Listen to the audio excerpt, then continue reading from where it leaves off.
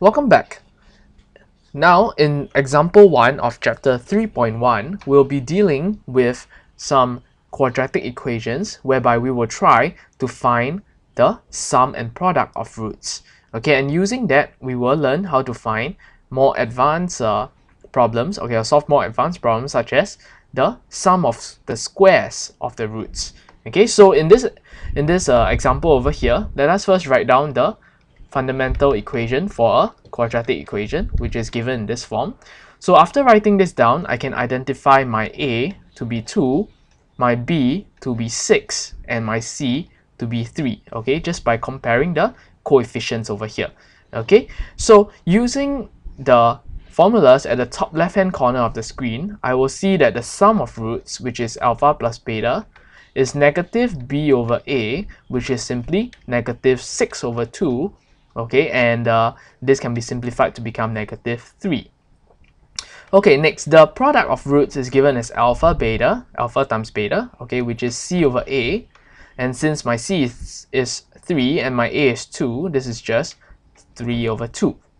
Okay, so next, let us move on to find alpha square plus beta square.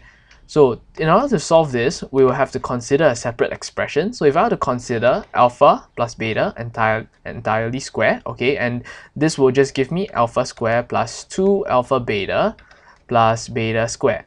Okay, so if you stare at the right hand side of the equation, we sort of have the terms that we want. Okay, it's just that we have this 2 alpha beta over here. So I'm going to shift this to the left hand side of the equation. So the equation will now look like this. Okay, and I'll get this. So therefore, we can sort of conclude that alpha square plus beta square is simply alpha plus beta whole thing square minus 2 alpha beta. Okay, and alpha plus beta is just negative 3 square. Okay, and then alpha beta is 3 over 2. Pressing this into our calculator, we'll just arrive at the final answer, which is 6. Okay, so the key takeaway for this example is to know how to find your sum and product of roots, okay, and finally using those to find the given roots that the question wants. Okay, so yeah, let's move on to the next example. Okay, in example 1b, we have a similar equation, so I will not show you how to find your sum and product. I'll just write them out, okay, because it's the same as what we solved earlier. Okay, so my sum of roots is just negative 3, and my product of roots is just 3 over 2, similar to the previous example. So now, we want 1 over alpha plus 1 over beta.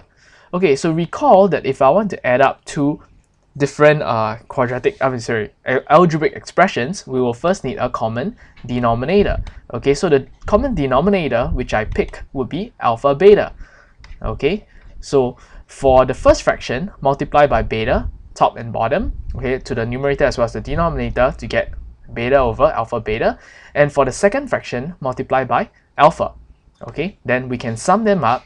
Okay, so this will give me beta plus alpha over alpha beta, and this is similar to alpha plus beta over alpha beta. Okay, so at this point in time, I can substitute in the values that I found earlier. So alpha plus beta is just negative 3, and alpha beta is just 3 over 2. Simplifying this with the help of a calculator, I'll just arrive at the final answer, which is negative 2. Okay.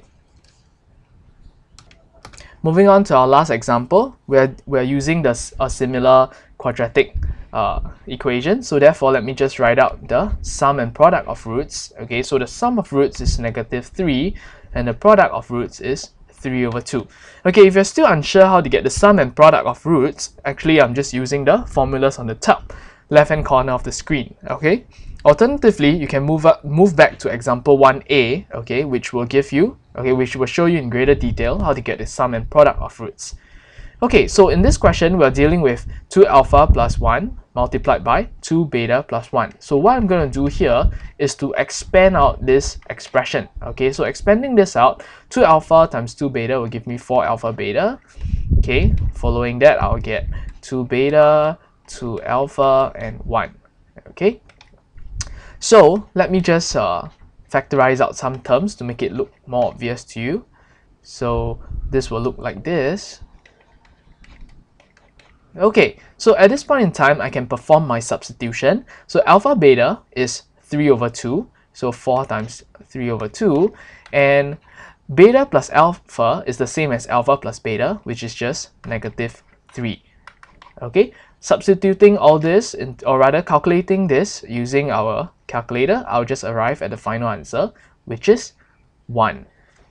Okay, I hope these examples help. So in summary, okay, for the first part of this chapter, it is important that you know how to identify the sum of roots, which is alpha plus beta, and the product of roots, which is just alpha multiplied by beta. Okay, and before I go, I'll just leave you with some practice questions. You can try these questions on your own.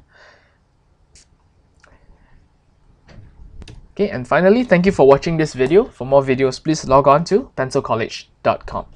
Thank you.